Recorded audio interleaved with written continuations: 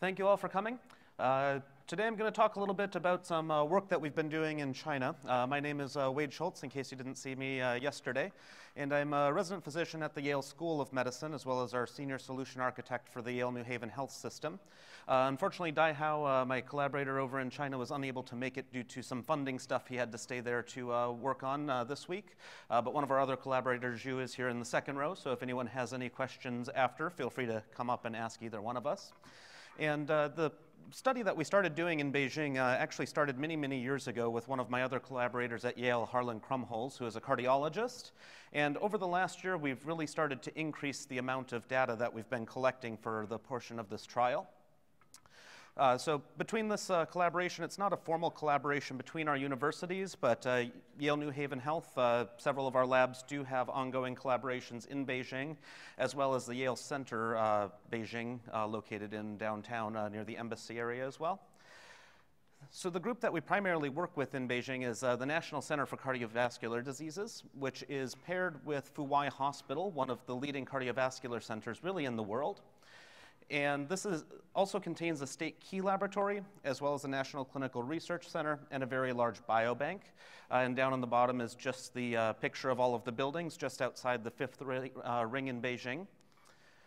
And just as a little bit more background, the biggest piece of this entire facility is really one of our biobanks, which has 10 million biospecimens at this point, including cardiac tissue, DNA, RNA, serum, plasma, urine, and saliva. And unlike a lot of the issues we have with biobanks in the US, we actually end up testing a large number of these specimens in China. So these aren't simply going into a freezer and sitting forever and never being touched.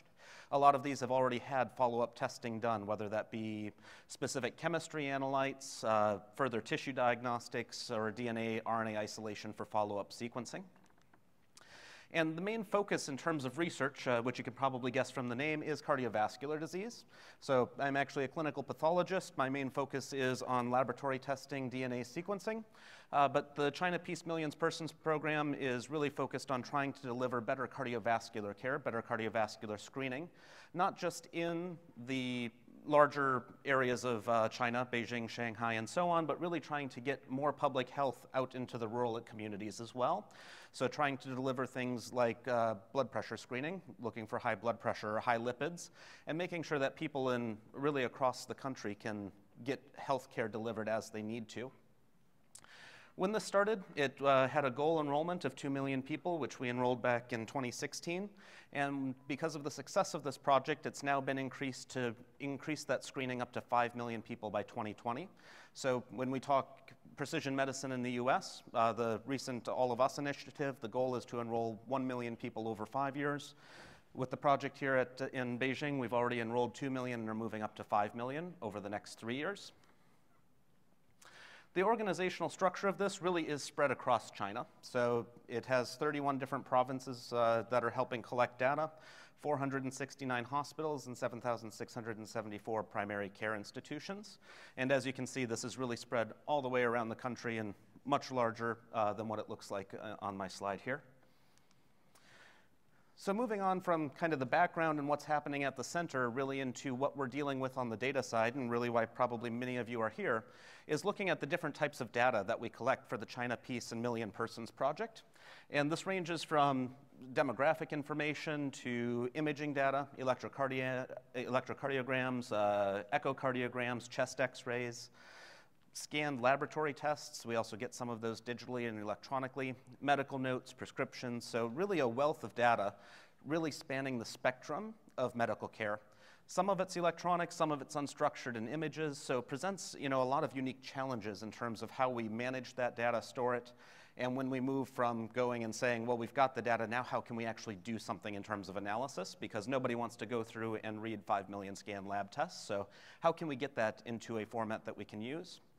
And now within the last year, we've started to move into a lot more genomics as well. So we have a goal of getting approximately 30,000 total, starting with 10,000 whole exome sequences, as well as 2 million chip genotypes afterwards, and trying to do genome imputation, basically to figure out the genetic diversity of China, and then identifying rare variants that may impact either cardiac prognosis or your therapy response to different cardiovascular medications. So when we look at some of the unique challenges that we ran into in China, the first one is definitely looking at internet connectivity. When we look at many of those rural provinces, what actually ends up happening is people will go out to the rural provinces, or they will use primary care providers at the local clinics to collect a very detailed questionnaire. That's done electronically. Part of that software was written by Zhu's group, some by other consultants. But these very detailed questionnaires are collected, and we need to figure out some way to efficiently get them back to the center. Internet may not always be available, may not always be very high speed, so there's actually a fairly elaborate system set up that initially was built on Storm to transfer all of that data from those remote provinces into the central location. For some of our other data, we actually do the moving the hard drive. So as we actually do this in the US too. So when we start talking large genomic data, it's still very common even here to move that by portable hard drive. But given the number of hard drives that we're dealing with, and this isn't just for genomics in China, but for our electrocardiograms and our echoes, a lot of our imaging studies, that gets transferred by drive as well. All of these are encrypted, but maintaining the supply chain, or the tracking where these drives are. So as we get them back from the facilities, are they in transit? Are they lost in transit? Did they actually get shipped? Becomes a little bit of a burden, as well as once they show up, making sure that we have a good process in place for managing that data and getting it transferred from those drives into a system somebody can use, so that it just doesn't sit in somebody's desk drawer for the next 5 years. And then the last thing is integrating the traditional data warehouses. So all of the information that does get transferred from the questionnaires, from those local drives, a portion of that goes into an Oracle data warehouse right now. And trying to figure out, as we move into more unstructured data types, the imaging and the genomics, how can we pull in that questionnaire data and create a single data lake so that we can do studies across all of our data sources? So this gets us into a few of the research problems that we are trying to solve with our Hadoop installation in Beijing. One of them is data quality monitoring, and I'll go into a little bit more detail about each of these, but trying to identify entry errors, acquisition bias, so finding out if interviewers may not be asking all of the questions or are not typing in all of the answers correctly.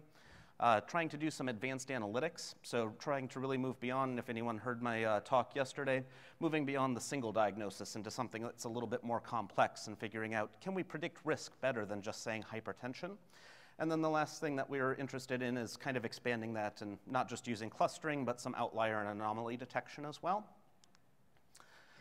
The Hadoop infrastructure that we put into place to manage this, this might be a little bit small to read, but I can walk you through it. So we've got an administrative node that's running on a virtual machine that manages Embari and many of our other administrative services. We've got our standard name node, failover node, master nodes down on the bottom left. We also have 3 edge nodes that we use for data ingest, as well as our entry point for anybody coming in to do analysis in the cluster. And we're now up to, I believe, 8 of the data nodes down in the bottom right. Overall, this comes out now, I think it's actually about twice that with our additional data nodes, somewhere between 2 and 4 terabytes of total memory, and 390 and 500 or so cores of processing on these nodes.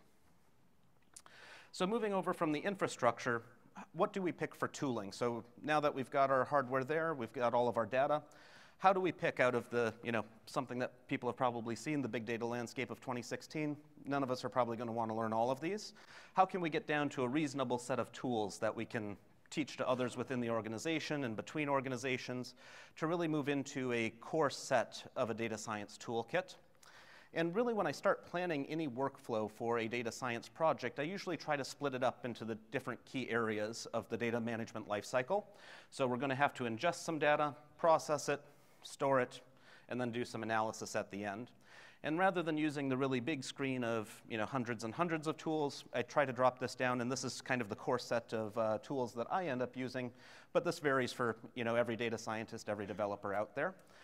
For ingest, we rely heavily on Scoop, Kafka. We do some NiFi and HDF as well, Storm and Spark for our data processing. Storage, we rely heavily on HDFS. We're starting to do a little bit of work with HBase, particularly for doing some of our master patient indexes, so tracking different IDs across different studies. And then Elastic and Kibana for some of our storage and real-time visualizations. From the analysis perspective, definitely heavily reliant on Spark and Zeppelin, and then we do a decent amount of work with Python for some of our machine learning, and I'll get to that in more detail later on. This is just another figure kind of looking at the same thing, but one piece I wanted to highlight is we also do a lot of work with Docker and microservices. So for a lot of our data ingest pipelines that are, if they're written in Python, some of our analytic pipelines, those actually get put in Docker containers rather than running directly on the hardware or on the server itself. Makes it easy to deploy, easy to scale, and easy to replicate between dev and production environments. So if we look at the pipeline that we actually ended up implementing and using, this is kind of trying to represent all of our different data sources. So our traditional data warehouse up on the top left. Most of that data is being moved in by Scoop right now into HDFS on a schedule. All of our EKG data, our imaging data, genomic data that comes into the center, that's all getting processed with Python into HDFS. And then we do most of our analytics again with Spark and push some of that with Spark out to Elasticsearch for visualizations. We also have a biobank. Trying to manage all of those specimens can be quite a difficult task. Again, we've got 10 million already with only 2 million patients enrolled. And a lot of that data kind of starts to get disjointed. So as patients have specimens collected, they're assigned a specimen ID number. Those are put into the survey software and into the traditional data warehouse. Once the box gets to the center, we scan the box and put it in the freezer, but there's not necessarily a lot of verification to make sure samples are there, how much specimen is left, and so on. So after we actually receive them, we're now just developing, we're about halfway done with our biobank platform, which is based off of a combination, again, of Oracle and Hadoop. But as those specimens get updated, as samples get used, and as we start to move more into genomics, we have a very tight connection between our biobank repository and all of those other data within our data in our data lake. So moving into some of those questions. So how can we now move beyond just the data acquisition and start getting into some projects? So the first one that I wanted to walk through is data quality monitoring and how we're starting to do that with Zeppelin. I'm not going to be showing you a ton of actual real data here because I always hesitate to try to de-identify everything correctly, so I'm just going to be using some sample data that's been generated. But we'll try to get the point across, and if anyone has any questions or wants to see more detail, definitely feel free to get in contact with me afterwards. So for the data quality perspective, the big things that we wanted to look at first is trying to identify data entry errors. We do try to pick some of these up, so if a normal range for a systolic blood pressure, the top number of the blood pressure is usually between, should be between 190 and 120, 130. Physiologic is probably about 200. You can get a little bit higher, but if someone entered 400 for systolic blood pressure, way too high, we should see that as an error. If they say that somebody is, and my metric conversions are terrible, so I'm going to stick in US units for now, but if they said someone was 10 feet tall, again, probably an error, so how can we screen for those? But the other thing that we run into is inconsistencies in data capture. So again, trying to identify if we ask for a list of medications and we see that one interviewer is always only listing 0 or 1 meds while the population norm is really 3 or 4, maybe we've got some investigator acquisition bias going on in the study. And just to illustrate that, here are a couple of tables. Again, this is just fake data, but if we look at the top table being interviewer 1 and the bottom table being interviewer 2, you can see that up on top, not that many meds and not that many history items being taken. All of the blood pressures are basically the same. And if you look at the bottom table, there's far more meds and history. There's one patient who doesn't have any, but they're 25, so probably pretty healthy. So we're actually starting to now put this into Zeppelin interfaces. And again, this is just kind of fake data, but we can actually start to do averages on how many meds per day or per interviewer are actually being obtained within any particular province or location. And this has helped us already identify a couple of errors, do retraining, and really improve the amount and quality of data that's coming back into the system. The next thing, again, this is a figure that I had used yesterday as well, but trying to do cohort clustering. So now trying to move beyond just data quality, but how can we do some analytics on these populations? And cardiovascular disease is one that we've been doing research in for many, many years. So we know a lot of the risk factors. There's a lot of very large studies. We know that hypertension is bad. We know that high cholesterol is bad.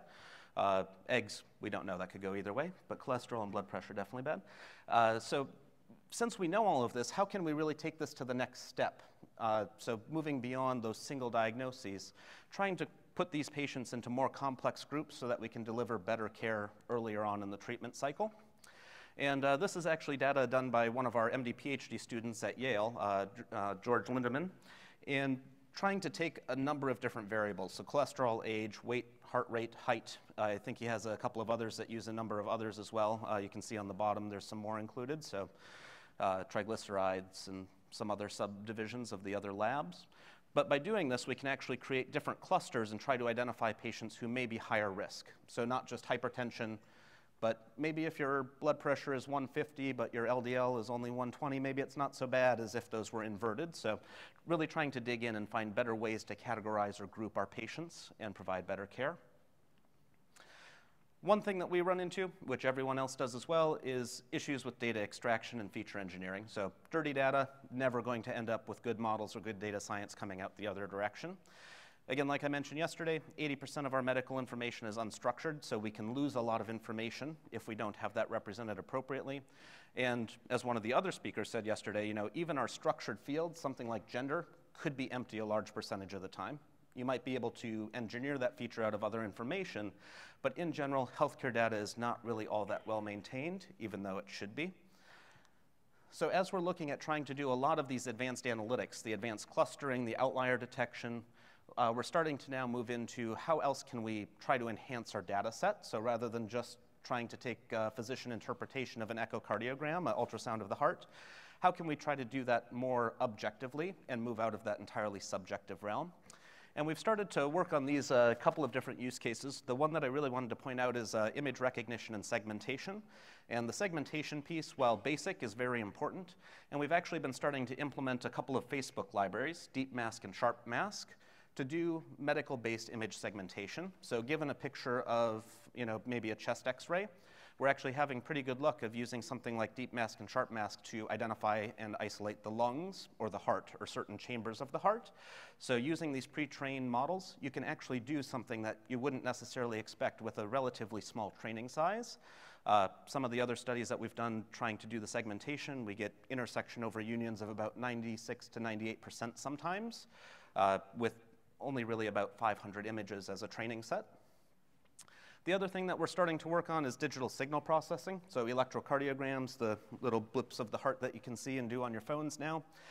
We're trying to move from all of that raw data, capture at higher frequency, and do a little bit more detailed analysis. But to do that, we really need to clean up those signals and again, parse them out. So as we're doing the study, people are supposed to capture 3-minute 12-lead EKGs, but sometimes they do 30 seconds, sometimes it's 2 minutes and 15 seconds, sometimes the leads are in the wrong place, so the waveforms are actually inverted.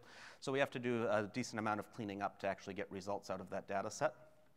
And then the last one is text extraction and optical character recognition. And if anyone's had good luck on this with both English and Chinese characters, let me know, because that's one problem that we run into right now is trying to get through lab results and other reports that may be scanned in or PDFs, and trying to extract that data has really been a challenge that we have not found a great solution for yet.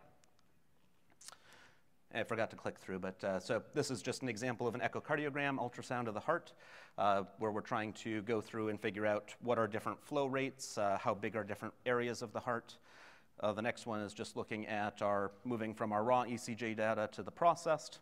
And then the last thing that we needed to do is, as we're doing more of the image analysis, trying to add on the extra computational capacity to deal with that. So we had our basic cluster, which works very, very well for most of our data loads, but imaging processing is definitely a blocker to some of that, since we need a little bit more GPU support. So we actually have added on now one interactive or machine learning node that has 2 Tesla K80s in it. And we've actually got that integrated into the cluster. We actually run most of our cluster on CentOS. That node is on Ubuntu. But we actually had a very easy deployment time with the HDP Hortonworks to get that deployed among all of that cluster and really make everything run on both sides very well. So the last thing that I wanted to walk through as I kind of try to wrap up the presentation here at the end is trying to scale this now to managing and dealing with genomic data. And I'm just going to go through a little bit of backgrounds on genomics, just so that I can feel like I'm doing a doctorly duty here. But we move from, when we're looking at what we do for sequencing, what we really go through is usually collect blood or tissue, isolate the cells, and get the DNA out of the nucleus. In the nucleus, you'll have 23 pairs of chromosomes, one from mom, one from dad. And if you look at each of those chromosomes, you'll have a double-stranded piece of DNA, and each of the different colors are your standard Gattaca, so the GATs and Cs of the DNA. When we look at sequencing, there's a number of different technologies that we can use, and these have all been around for different periods of time. PCR over on the far left is the way that we amplify DNA, so take small amounts of DNA and make more. And we can also use this for variant detection. So if you're looking at trying to find a single variant or variants in single genes, you can do PCR or multiplex PCR very cheaply, very quickly. But the downside is only a couple of variants. The next one that we do is the sequencing, full gene sequencing and fragment length. So if you're looking at trying to find all of the variants in a gene or in large sets of a gene, that's the technology you would use. The next step up, which you guys are probably familiar with, although you might not know it, is the genotyping array. That's what's done by the 23andMe's of the world. So take a little bit of the DNA, put it on, and you can get a broad number of variants across the genome. So somewhere between usually 600,000 and a couple million variants. You can't really look at full genes very well, but you get a nice overview of the entire genome. And then the last one is next generation sequencing. And these are the new technologies that came out. So the ion torrents, the Illuminas, those are the platforms that we use to do larger scale. If you're looking at anything over about 20 genes, next generation sequencing, it starts to become cost effective. And that's how we do whole exomes and whole genomes. When we look at converting bases to bytes, so how much storage, how much space are we talking about? We always complain about it being big. Here's about what comes out in terms of sizes. So on those 23 chromosomes, we've got about 22,000 genes and about 3.3 billion bases or gene pairs. If you look at what's the raw storage you would need to save that information, you could do that with 2 bits per base, so about 825 megabytes per sequence. That's not so bad. However, when we actually do the sequencing, we also have to store a lot of metadata about those sequences. So what is our certainty of any particular call from the sequencer being right? What's the quality? Where is it aligned to in the whole genome? And when we store all of that metadata, our whole genome is actually about 150 gigabytes, so a much larger storage. So each sample generates 150 gigabytes. If we're talking about tumors in oncology, usually we'll sequence the tumor and the human, so then we're talking about 300 gigs per specimen pair. So we start to build up very quickly, especially if you start saying that we're going to do 30,000, 60,000 of these patients over the next few years. To manage this data, we're just starting to implement this workflow now. So right before this one, we actually just started loading our newest hard drive into our cluster. But after we get the sequencing done, the hard drives comes across. We've got a Python script that works on loading that into Kafka, NiFi to HDFS. And I'm actually headed back over to Beijing next Wednesday, and we're going to be starting to deploy our high-performance cluster that does a lot of the genetic steps that aren't really handled very well by Hadoop or by Spark. So after you get the sequence off the sequencer, we have to figure out where it belongs. That's all done by HPC, so we're actually going to be integrating that very closely into our cluster, so trying to do some work with HDFS and NFS gateways to make that data directly accessible to high-performance compute. After those variants are aligned and called, all of the then analyzed data will come back across to NiFi and be put back into the cluster for downstream analysis. So we're very excited. We've started to do a little bit of this at Yale and have been talking to Hortonworks about some other areas where we could expand into, but definitely something of extreme interest in a lot of different healthcare organizations is how can we get this genomic data in there, scale it, and do all of our downstream data analysis. So the last thing that I wanted to go through then is data accessibility and governance. Definitely an issue. I touched on this a little bit yesterday, but something that's very important and we work through a lot of issues with. Not necessarily issues, but takes more time to implement appropriately. So right now, all of our data governance over in China is managed by an in-house application that we call Librarian.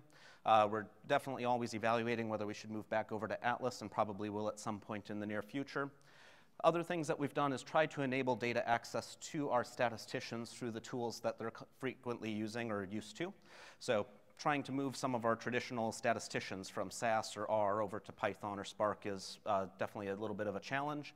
So we've been working on figuring out how to best enable R in our server to integrate with the Hadoop cluster, and then assessing whether we need to and how to efficiently integrate SAS. We've tried a couple of things and just aren't getting the performance or the integration that we really wanted. So SAS is not enabled right now, but R and Zeppelin, we do have both up and running. So the next steps is really then trying to move this out for enhancing population scale research. So instead of just the data load or how do we look at individual data collection and quality issues, trying to move and provide more value back to the institution. And one of the big ones is through that biospecimen and biobank software. So not only which specimens do we have, but as we start pulling in our genomic data and finding different variants, do we have additional specimens that are likely to have that variant? Can we find specific samples that might be helpful for drug discovery? So trying to provide a very good interface where once we have some additional biologic information about the specimens, being able to go back, track them, and find additional data that would also be relevant. And then the last one is trying to create our feature engineering pipelines in real time. So right now, as images come in, as sequencing comes in, we kind of run it in batch. But one big goal is that as those come in, we can really automate that process. So plug in the hard drive, it can copy it over to our cluster, and all of your downstream feature engineering can automatically queue off with either a NiFi call, Spark, or so on. So in summary, and I'll hopefully have a decent amount of time here for questions at the end, but these big data platforms are definitely very exciting for a lot of areas of healthcare and biomedical research. So both in the clinical setting, basic research, translational research, they're becoming a lot more common. It's tough to find large academic centers now that aren't starting to use these platforms. It can be a challenge to secure them appropriately and find resources, but definitely worth it, and try to power through any problems that might come up. One thing that I do want to highlight, though, is that while these workflows can be complex, so you might have Kafka, Storm, HDF, Spark, and a lot of different pieces, once you get one pipeline well implemented, the architectures are very reusable. So the workflows, the architecture diagrams I showed yesterday, I have a lot of them up on my website if anyone wanted to see them in more detail. You'll see very repeatable patterns. So our ingest, really, again, one or two tools for pretty much every data set. The management or data flow, again, one or two tools. So once you become familiar with them, the complexity really starts to decrease. And the continued improvements that we've seen in the Hadoop platform, both for our work in China as well as at Yale, has really increased the data accessibility and ease of deployment. So I even remember going from the first installation we did, I think of like HDP 2.2 to 2.4. Every time I do it, it becomes so much easier. The upgrade process was fairly painless. I did that about 2 weeks ago in an afternoon by myself. So, really these platforms and tools are becoming much more manageable to work with, even if you don't necessarily have a ton of experience using them in the past. So take advantage when you can, and by trying to pick these right technologies and coupling them with the right data, we definitely have ways to improve healthcare as well as our outcomes and efficiency in many other industries as well. And with that, I'd be happy to take any questions. Otherwise, like I said, Zhu is here as well if anybody has any questions for him.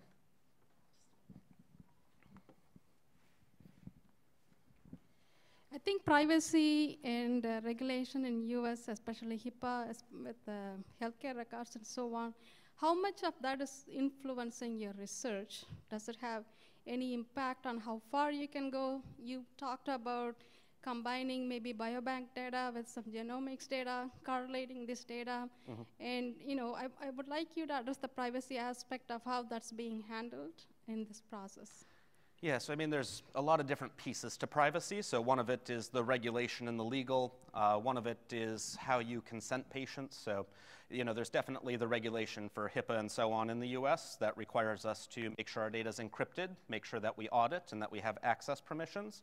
We do manage all of that technically with all of these platforms. So from the technical perspective, there are things you need to do, but none of it's a problem. When you start getting into privacy and the ethic aspect of it, that's a completely different area. So, all of our patients are consented. We go through a very detailed consent process for research. The stuff that I presented here for China, all of these are enrolled as part of a research trial. So they are given some of the health aspect of it, but these are primarily research questionnaires and research specimens. At Yale, the stuff that I had presented yesterday, much of that is clinical data. So patients are consented when they come in as part of a blanket consent. We don't typically do things like DNA sequencing on them because of the privacy and ethical aspects, so that's a separate consent process. So there's a lot of different layers. Once you move into the actual analytics, what can you combine and what can you do? That's largely left up to our institutional review boards. So once you've gotten consent, or as you design your study, you have to go to one of these boards and present what's your research plan, how are you going to secure your data, what is your analysis going to be, and who can see it. So really that's up to the institutional review boards to go through that and make sure all of those pieces are in place, and that's what kind of sets the limits of which data you can access and what you can integrate. I think we got a microphone, so it'll come around.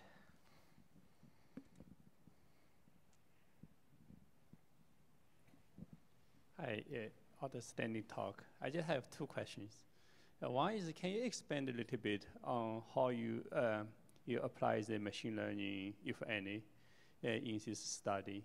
And then assuming you may be using the MLab type of things, or are you ever considering like a deep learning type of things? Yes. And my second question, let me just finish it. And the second question is that you mentioned the Zeppelin as a notebook.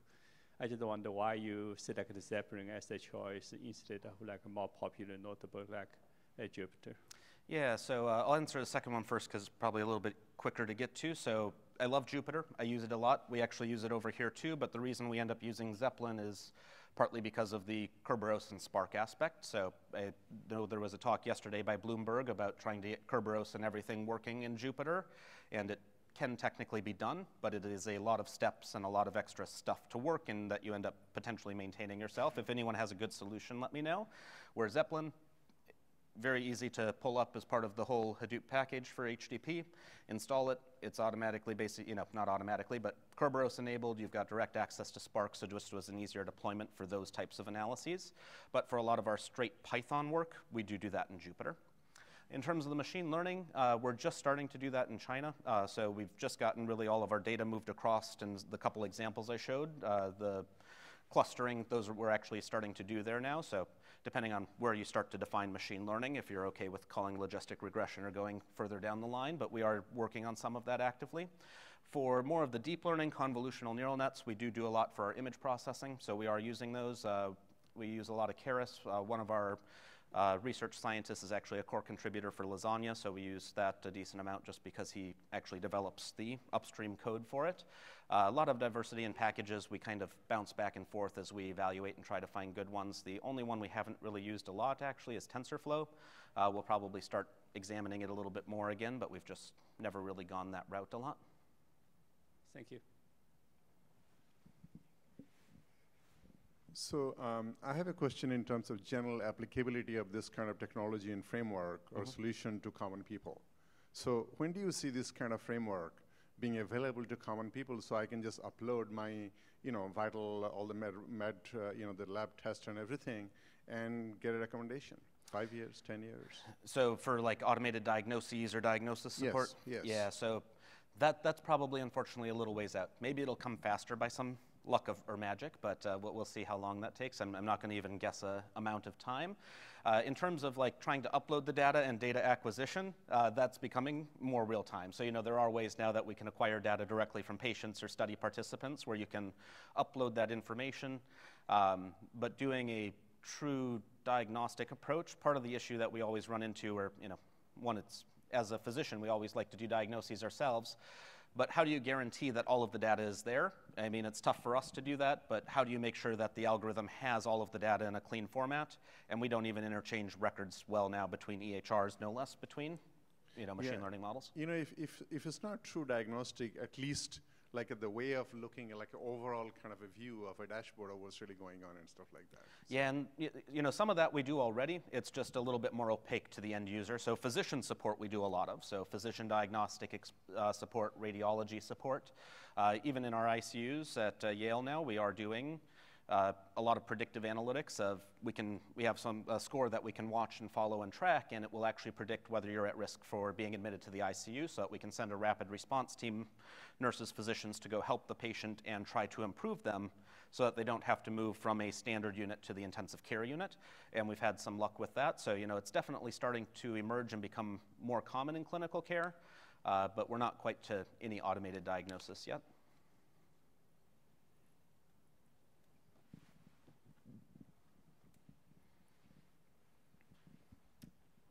I'm curious about your interaction with SaaS, trying to get stuff done. I know that's a big challenge.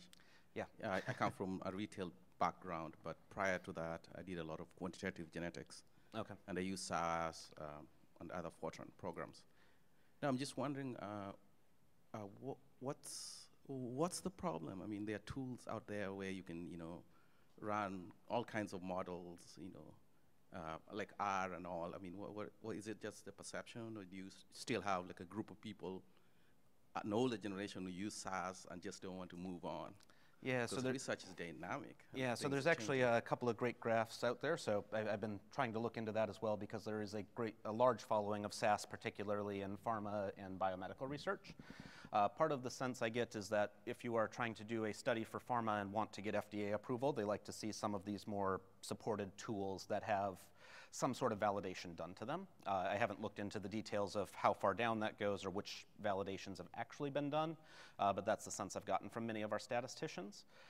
Integrating that is tough. I haven't had any luck with the Kerberized cluster. Actually, I didn't even have any luck with the non-Kerberized cluster. They've got a package. I tried installing it, and it doesn't do anything. What's that? Are you using their cloud solution? No, everything's on-prem for us. So. To be honest with you, I think SaaS means the most. Yeah, it's, I mean, so if you Google like R and SaaS or Python and SaaS, they've got a lot of great graphs out there of what's the breakdown by industry and by age, and all of the things you said were exactly the breakdown points. So I think we'll see likely more and more migration away from it, but we are trying to make sure that at least we can do at least some basic level of support for it, since if there is definitely a push from partners in pharma and industry that we have requests of, we want this in some form of SaaS as it comes over to them or gets de-identified and sent over. So it's something that we're dealing with, but personally, I've used SaaS a couple of times. I know how to use it, but beyond that, everything for me is Python or R. This is from the architecture point of view. So the traditional data warehouse, when you port that into your Hadoop, right? Mm-hmm. So will you transpose that into the same star schema, or will you transpose that into a different wide area? So we actually do a couple of different things. So one, we pull it in basically native, and then depending on what we're going to do for downstream analysis, we've got it set up so that we can use basically Spark to remap as desired for other studies, or to do things like de-identification. So if there's only certain columns we want to migrate over or do subsets of data. So while we have a single kind of golden data source, we do a lot of data mapping so that it's in different formats that are most appropriate to the downstream analysis. Yeah, because I was thinking about the high cardinality point of view, how it is going to help the performance. Yeah. Yep. Okay.